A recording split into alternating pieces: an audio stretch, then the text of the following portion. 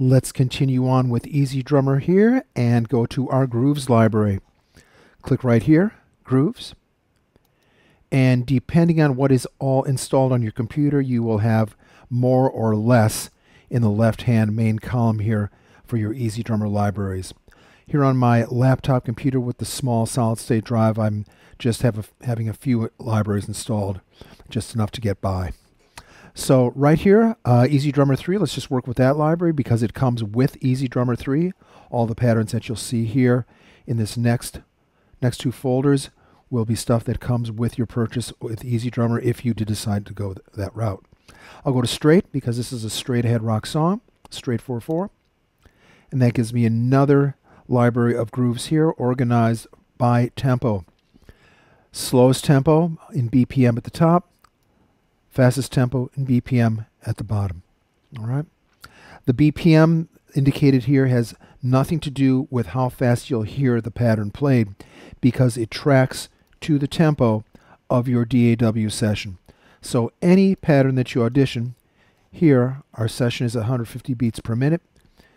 This was played by a drummer at 57 beats per minute on a drum set with MIDI triggers. Let's go to verse, click, audition the pattern. So even though the drummer played that at 57 BPM when it was recording, we are hearing it played back at 150 beats per minute, 150 BPM, because it tracks to the tempo of your DAW. You may find or may not find that grooves or grooves from the library that are tracked closer to the tempo of your actual session that you're working in may provide better results.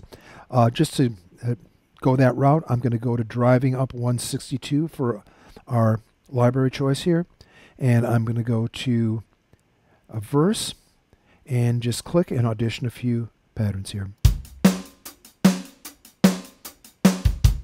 So that will work. I can go ahead and drag that into my Pro Tools track there, my instrument track. A couple of things as far as your views go, you may or may not be seeing the same thing I am seeing on your EZDrummer where you're working right now, and that's because you have some view options. I'm going to right click here where it says name, and I can show the MIDI pattern, and that's EZDrummer's way of showing you or giving you a representation of how busy or the MIDI notes are in that particular pattern.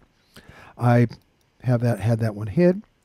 You can choose the family, the intensity, the power hand, the number of bars. Just right click up here and that will allow you to choose what you see or don't see in your browser when you're auditioning patterns. So here, click to start, click to stop. To get it into Pro Tools, simply drag and drop. Now, I've seen some people actually organize their patterns here in the Groove Pattern Builder in EZDrummer. You can do that if you want. It's really not what you're doing for this particular lab. In this lab, you'll be dragging them into EZDrummer. So I'm just going to drag that pattern up here, right to the beginning of the track. Scoot this out of the way. Command right bracket to take a look at it. And I'm going to make sure here that I drag it to the beginning of the song. So critical here that I'm working in grid mode, not slip mode, and also until you really know what you're doing while you're dragging patterns in to get started, work with your grid in its largest resolution, which is the 1 bar resolution. Let's hear what we've got.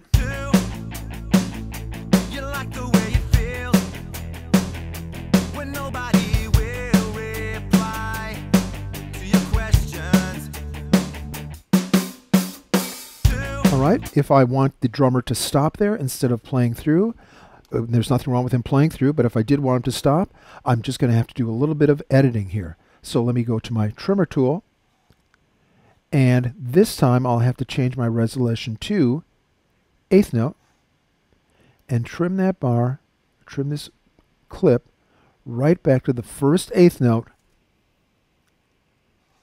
where the band stops playing. Let's check our pattern now.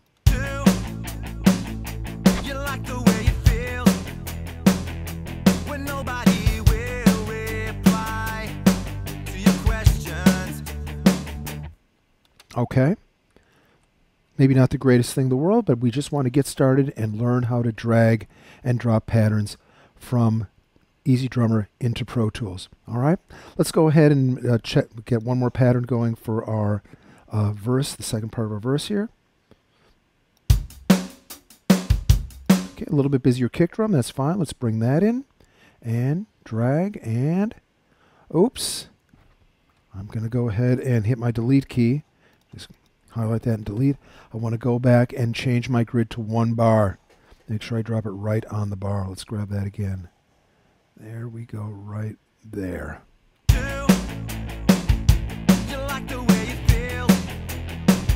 All right, other quick tip here for building a drum track. If you like that drum pattern, you want that's what you want like your drummer to keep playing, you can always just do Command D to duplicate that pattern, or the other option for that, let me Command Z to undo that. Command Z, oops. Command Z undoes that. There we go. I'm going to hold on my Option, click and drag, and that will duplicate it as well. Okay, so either Command D or Option drag, select Option drag will do it as well. All right. So those are the basics as far as navigating your libraries. You can go to different folders, audition different patterns, etc., etc., etc. Just drag them up into your Pro Tools track. If you need to trim them, use your trimmer tool. You may need to decrease your resolution to something less than 1 bar. But again, as you're dragging things in, I always suggest just stay at 1 bar till you really are pretty familiar with navigating, dragging MIDI clips into Pro Tools.